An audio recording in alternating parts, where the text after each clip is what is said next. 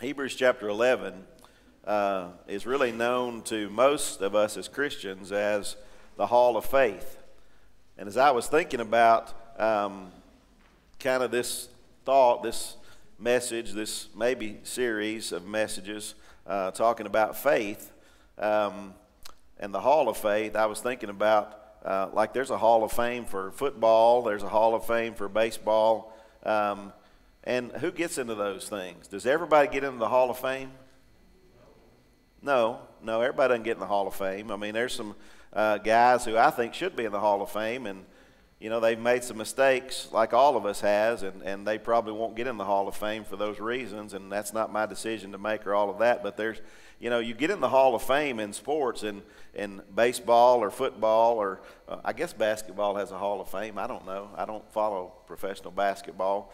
But anyway, in baseball and football, there is a Hall of Fame, and usually every year there'll be inductees into the Hall of Fame. And usually those people who go into the Hall of Fame are players, or it could be coaches, who have excelled in their particular sport. Okay, you know, maybe they knocked a bunch of home runs, or they were just an outstanding infielder, or you know, whatever it might be, pitcher, you know, whatever, catcher, whatever it might be. But they're inducted in the Hall of Fame because of their athleticism, whatever it might be, and those types of things, and how they played the game. Well, I want to talk to you about this thought, about us thinking about these next few weeks maybe, talking about how we, everybody say me. Me, everybody say me again. Okay, so me as a Christian, as a believer, how I can get inducted into the Hall of Faith. Okay, how I can become a part of the Hall of Faith. I know we can't be put in the Word of God. His inspired Word has been given, and we have that, and we know that there's people that are talked about in the Hall of Faith, and we'll talk about some of those over the next course of the next several weeks. But I'm telling you, as people of faith, people who know Jesus Christ, we are a part of the Hall of Faith.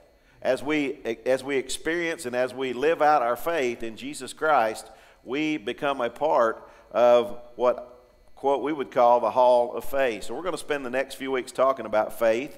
I'm going to share some things. And if you take notes, I'll try to go slow enough for you to write these down. My computer's not working right, so I didn't get the stuff to David like I should have.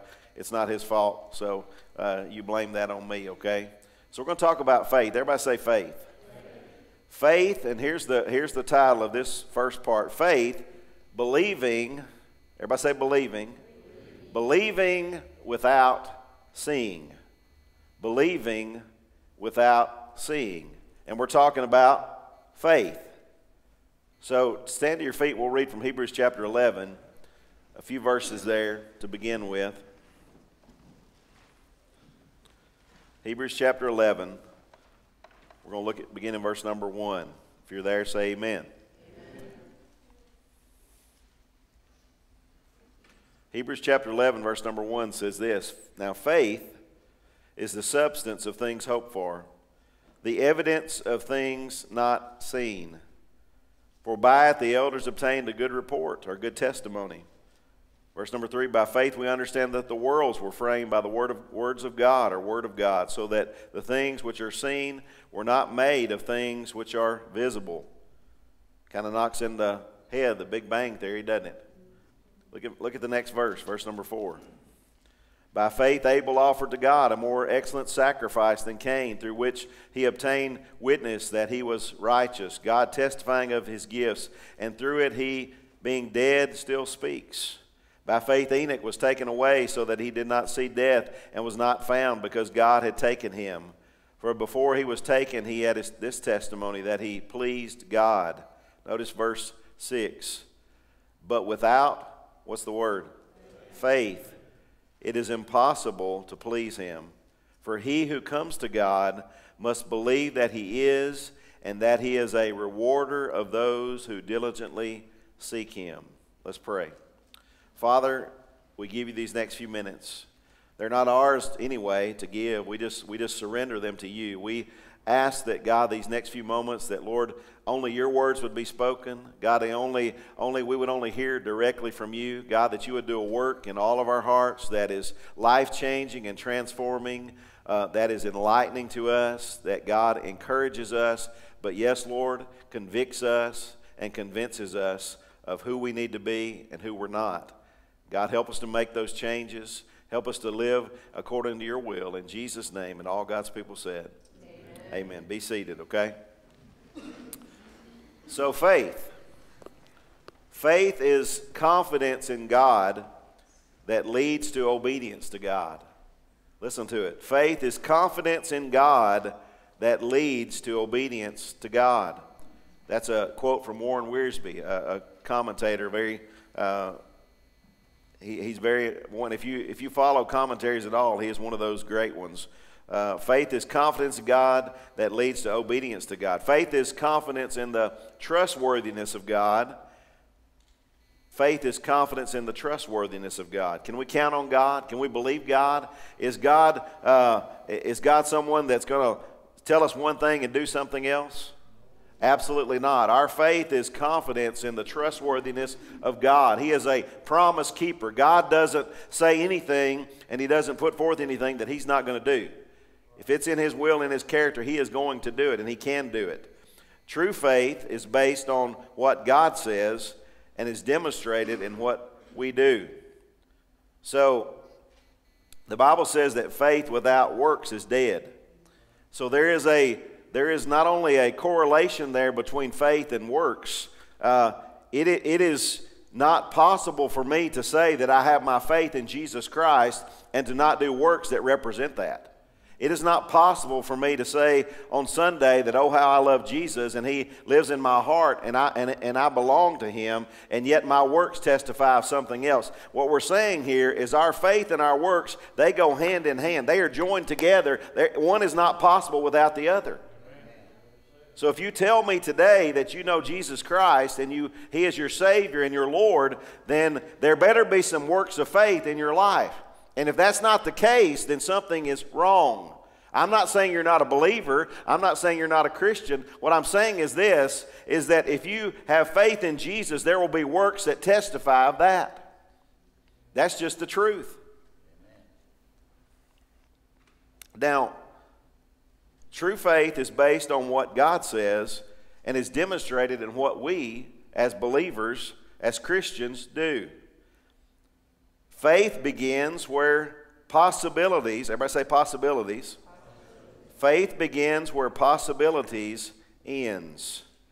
In other words, when somebody says something is impossible, we know the Bible says that with God all things are what? Possible. Now, listen. Don't get confused, okay? We don't live in some kind of pie in the sky. We don't just get to say, well, hey, I'm just going to have faith that this is going to happen, and it's going to happen. That's not what we're talking about here. We're going to talk about this some more, but I want us to understand that we don't have just this blank list that we can just write down and say, okay, God, this is what I want, and this is what I believe. I believe you can do that. I know all things are possible, so God, make me hit the lottery today. God help you if you're doing it, okay? Listen, God provides for us. I don't need to put my money on a ticket to win me what I need to live, what I need. God is taking care of that. God's taking care of that. In His Word, He tells me that, listen, if you will put me to the test, tithe, give your money, give 10% of the 100% that I give you. It all comes from God, 100%. He says, listen, if you'll give me 10 of those, that's what a tithe is, a tenth. If you'll give me that and trust me, put me to the test, you'll see that I'll open up the windows of heaven and pour out a blessing you can't receive. You know what that means there? If you go all the way back to the Old Testament when the story of Noah and he built the ark, and the Bible says God opened up the windows of heaven and the rain came down. That's what it's talking about. God's going to pour out a blessing just like that came down and covered the earth for us if we're obedient and give it to Him. That's our God. Faith begins where possibility ends. People with faith do things for God, and God does things for them. Faith is not a luxury. It is a necessity. Amen? We just read, without faith it's impossible to please God. It's not a luxury, it's a necessity. Faith is for ordinary people, not just great leaders. See, we read the Bible and we think, man, if I could only be more like them. Can I just tell you, the people we read about in the Word of God were people who were ordinary people who lived in circumstances similar like to us, maybe a different world, different time, all those things, but they had the same challenges and temptations and all those things come towards them. They were able to follow God and keep the faith. You and I have something they didn't have. We have someone they didn't have. He is the Holy Spirit of God. He is who lives inside of us. He is who dwells inside of us, who guides us, who leads us, who convicts us, who convinces us when He convinces us when we're right. He convicts us when we're wrong.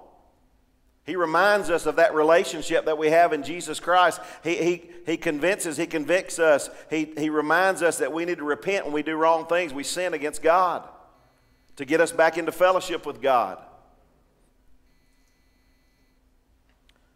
Faith is for ordinary people. Everybody say ordinary.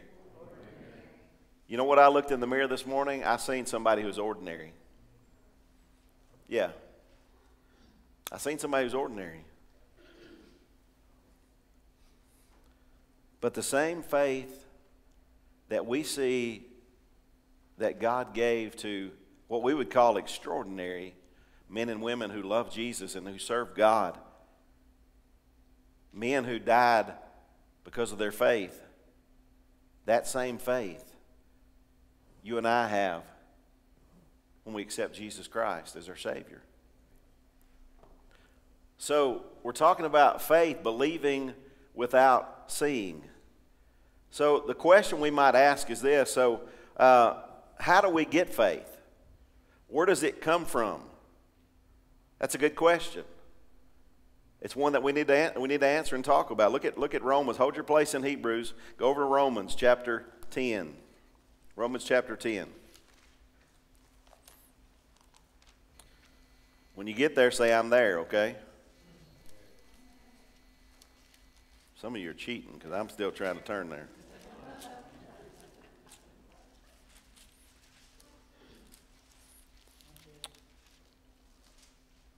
Romans 10, okay?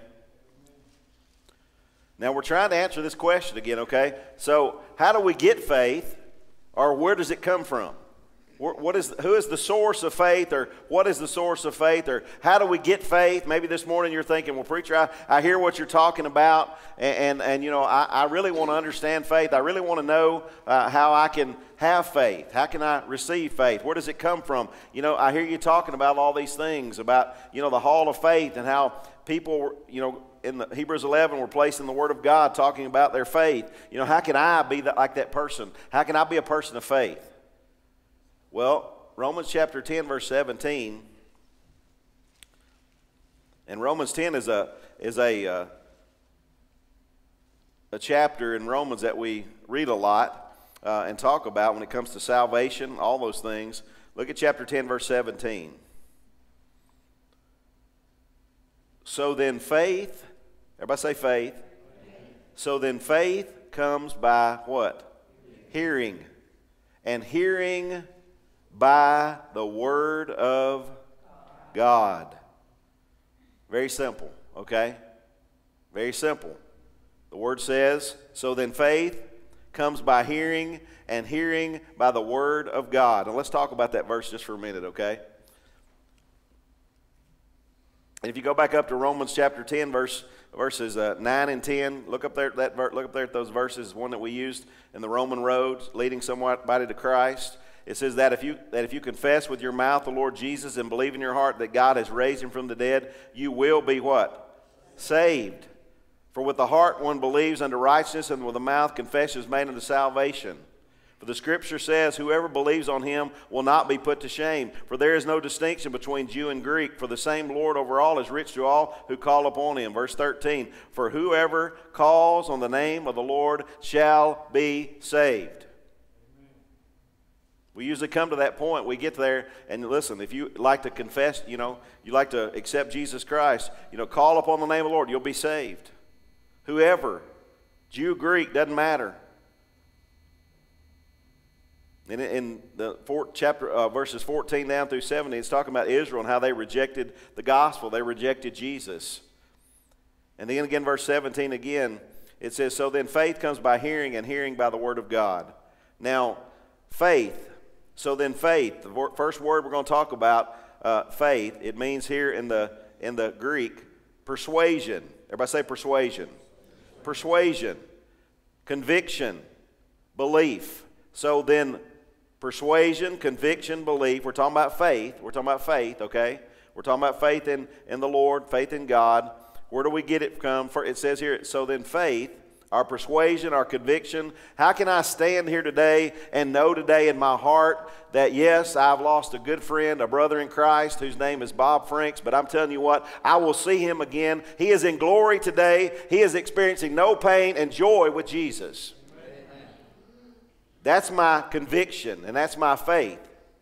And that is based, as it says here, it comes by hearing, and hearing what? By the word of God. So then faith, my persuasion, my conviction, my belief, it comes by hearing. Now, hearing there is a word that means to give audience or to come to the ears or to have something preached to us, if you would. So it's talking about faith, our persuasion, our conviction, our belief. It comes, or its source comes from hearing, our giving audience to, or coming to our ears. Basically, we understand the word. It says here, and hearing, what does it say? By the word of God. Now, look at these. We're talking about hearing, again, giving audience, coming to our ears, being preached to by the word of God, the utterance or the commands of God. The very words of God. God uttering or speaking, either, and we know it, that at the beginning, the Bible says God created the heavens and the earth. How did he do it? He spoke it into existence. God spoke it into existence. He said it, and it happened exactly as God spoke it. We understand that we're talking about God uttering, and not only do it in the, we know that God spoke that, but we know that God's written word or God's spoken word, this word is God breathed. God gave this book to us through many authors over the course of time. He gave us this book. It is God's word. It is the very words of God. It says, faith cometh by hearing, giving audience to, being preached to, or being told, and hearing by the word of God. So the source of faith, it comes to our ears, and what we hear, it must be, our faith must be based on what? On the word of God. It's not some again, pie in the sky something. I can name it, claim it. I want this vehicle over here. I want this fancy car over here. I want this beautiful home over here, whatever it might be. I want this, I want that. So I got faith that God's going to give it to me. Listen, if the source of faith must come from the word of God, the very words of God. It's not a pie in the sky something. So our faith comes by hearing. Faith comes by hearing, us giving audience, hearing the word of God. So today, what you're hearing the word of God today, we're proclaiming the word of God, and God is going to give you, if you listen to the word of God, he's going to give you the opportunity to have faith today. Faith comes from hearing, and hearing by the word of God. Not from some preacher, not from some, I'm not saying that preachers don't preach the word of God. I'm just saying, listen, your hope don't need to be in me. Your faith doesn't need to come from me. Your faith needs to come from God. It better be God's word. It better be the source of where your faith's coming from.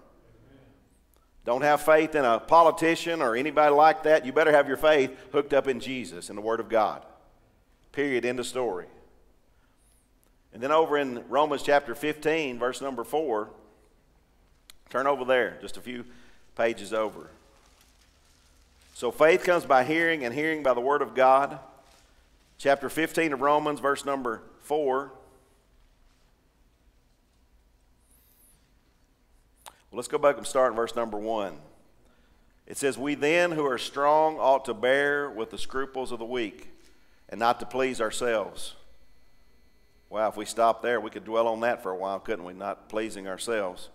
Verse number 2, let each of us please his neighbor for his good, leading to edification or building up.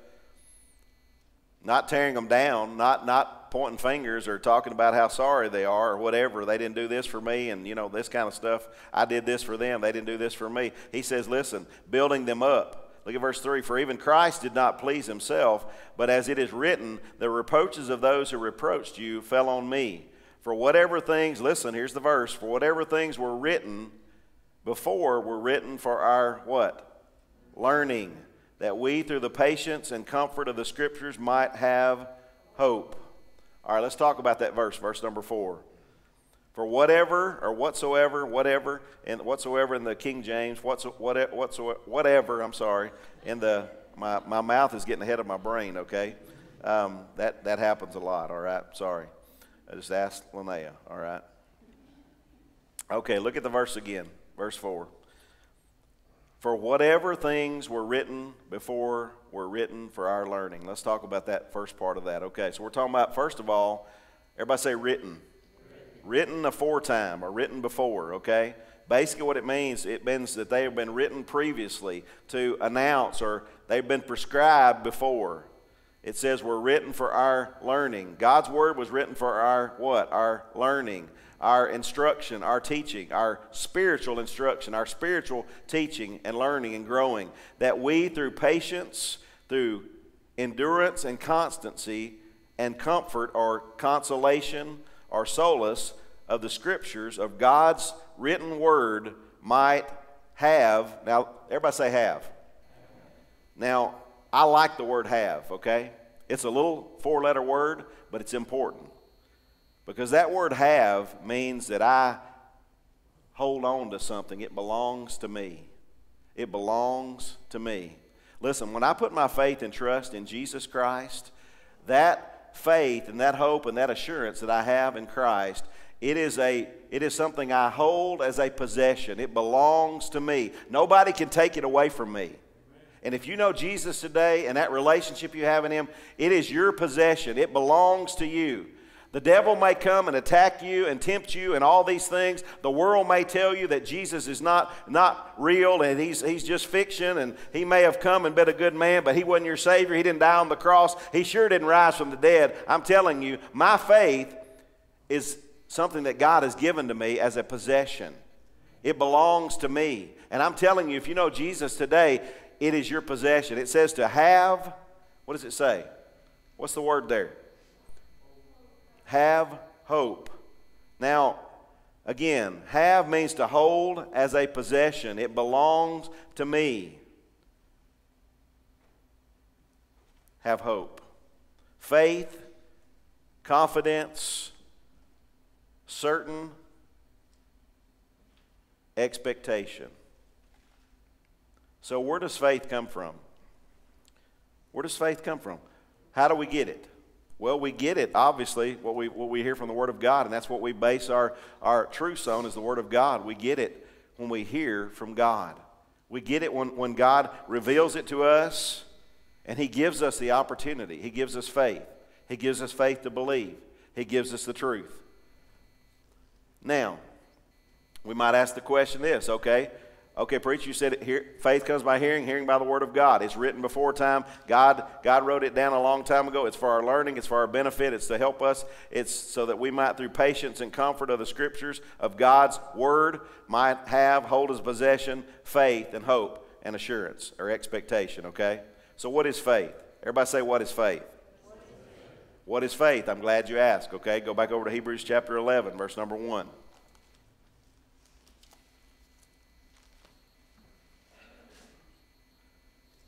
Can I just say this to you and for me today?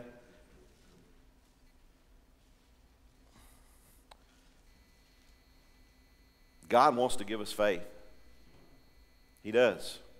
Faith comes by hearing. This morning you've come here today, and by your hearing, God's going to give you the opportunity. He's going to give you faith to listen.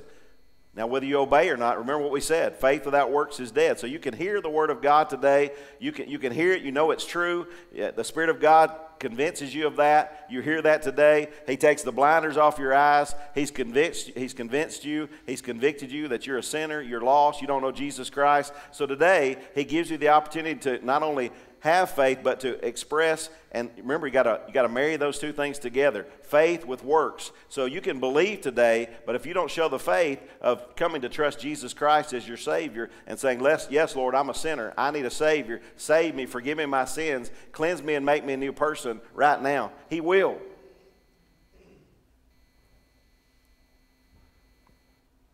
What is faith? Well, verse number 1 of Hebrews chapter 11, the Scripture says, now faith is the substance of things hoped for. So first thing is, faith is confidence. Everybody say confidence. Confidence. Now, I consider myself to be a confident person most of the time. There are sometimes I'm not confident. Anybody ever have a challenge with confidence sometimes? Okay, I got it. Listen, I'm there with you sometimes, okay? This last week, you guys know we're in a building project, which has turned into a big building project, and keeps getting to be a bigger building project, which there's light at the tunnel. I'm just not sure how big the light is yet. But anyway, this last week, myself and the fellow who helps me, Anthony, we need to build these porch beams. And these porch beams are like 26 feet long. They're 2 feet wide, and they're 1 3/4 inches thick. And we got to make 2 of those together for each beam. 3 24-foot beams, okay? Well, I mean, that doesn't sound too hard, right? You just take them out. You got these screws. We put them in there, put them together. All these things. We get them all done. We get them set out there. We drag them out there, got it all put together. And then I'm looking up there. These things got to go 8 feet in the air. It's me and him, okay? Listen, I told my wife not long ago that this project's been done by a man and a half, okay? And I'm the half man, all right? I'm the half, okay? I'm not the whole, I'm the half. But I know Anthony, he's strong, but he's not that strong. And I know me, and I'm not that strong. So how in the world are we going to get these things up here? I have confidence that it can happen because I've done it before, but I have less confidence because I know me. I'm 58 years old now, and Anthony's, even though he's strong and all this stuff and everything, he can't do it by himself. So we all struggle, and we did get the beams up, by the way. Not by pushing it up like this. We had a tractor, okay? That helped. The tractor became our, source of getting it up there. But anyway, that's all done and said. And my wife's happy about that. But I'm talking about confidence. Everybody say confidence. We struggle sometimes with confidence. Listen, faith is confidence. It says, now faith is the substance. Substance there is, the very word substance there means confidence, assurance of the things, what? Hope for. There's that word hope again. To expect with confidence as though you already have it, as good as done. So in other words, when I talk about my confidence in Jesus Christ, which never, listen, I am never challenged when whether I believe that Jesus can do anything. I know in my heart that He can. The problem with that is this, is that I look in the mirror. Anybody have that problem? You look in the mirror. You think, I know Jesus is able. I know He can do it. Then I start thinking about my part in that. Because I know me. I don't know all of you. I know many of you, but I don't know about your confidence. Sometimes that's a challenge for me.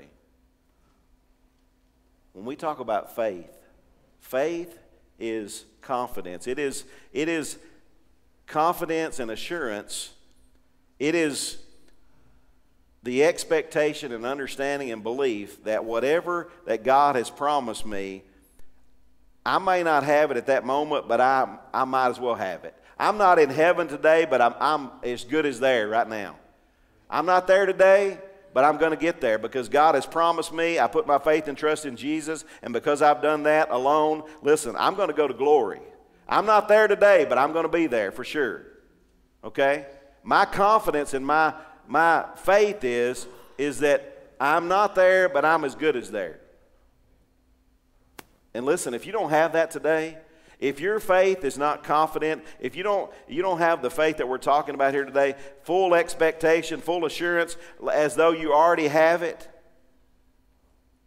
Listen, my friend and brother Bob Franks today, throughout this process that he's been battling and working and trying to get better and all these things, listen, there was never a moment in his conversation that his faith ever wavered. Listen, he said, listen, I win if I pass, I win if I stay. I'm a winner either way. He knew for sure, without a doubt, that when he took his last breath on this earth, he was in glory with Jesus. That is faith and confidence that we're talking about here. So faith, first thing is, it's confidence. Now, wow. Let me ask you this question. We're going to wrap it up like this, okay? Everybody say okay. Okay. I thought you'd be happy with that. All right. We're talking about faith, okay? We're talking about faith. That's not a big word. Faith is not a big, long word. But faith is something that God gives us. He speaks to us from His Word. Faith comes by hearing, and hearing by the Word of God. The Word of God. Listen, every one of us today in this room, we've heard the Word of God. Amen? We've heard the Word of God. The Bible says about the Word of God in the Old Testament that my word will never return void. So what's happened today is God has spoken to us. And listen, wherever you're at today in your life, wherever you're at, whether you're on the mountaintop or you're in the valley or somewhere in between, everything's going great, everything's going south. Everything is all good, everything's all bad. Listen, God has met you right there today. That's what His Word says. That's what His Spirit does. He meets us right where we are. So when we come here and we hear God's Word, what you hear or what somebody else may hear, yes, it's the same words coming from the preacher, but the Spirit of God takes it and meets you right where you are. If you need Jesus Christ, what He's saying to you is, listen, I love you. My Son died for you. I want to save you today. Or if you're in some kind of financial issue, He's saying, listen, I am your hope. I will help you. Trust me. Give it to me. If you've lost a loved one, someone, He is there. He's saying, listen, I am your comforter. I am your strength. Lean on me. Right where we are. Right where we are. He says, have faith. Believe me. Trust me today. I'm enough. You don't need anything else. You just need me. Just give it to me. And we get that. But the problem with me and most of us, we want to help. We want to hold on to what we can do. See, faith means